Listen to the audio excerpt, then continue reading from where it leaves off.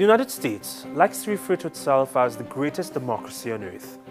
However, when put into action, this fine-tuned democratic machine is starting to look, well, let's just say not so fine-tuned.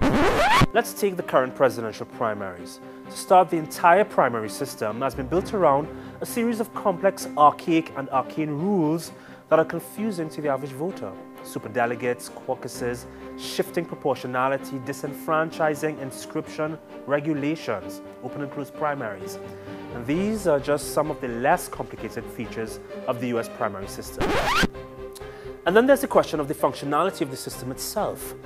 In this year's primaries, we have already seen hours-long lines outside polling stations, and just this week, more than 125,000 people in New York were quote-unquote purged from voting registries.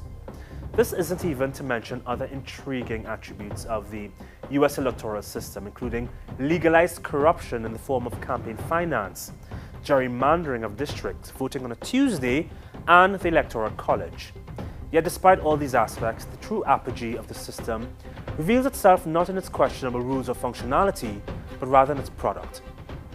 As noted by Jerry O'Hare of Salon.com, what we're seeing this election year is that US citizens will almost certainly have to choose between two of the most despised candidates in the history of the country's presidential elections.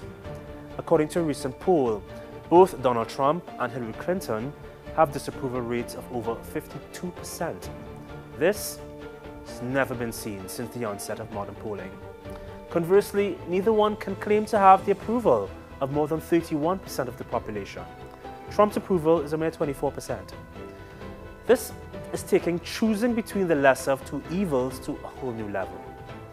You know, the United States has used the aegis of democracy as a pretext to invade countries around the world.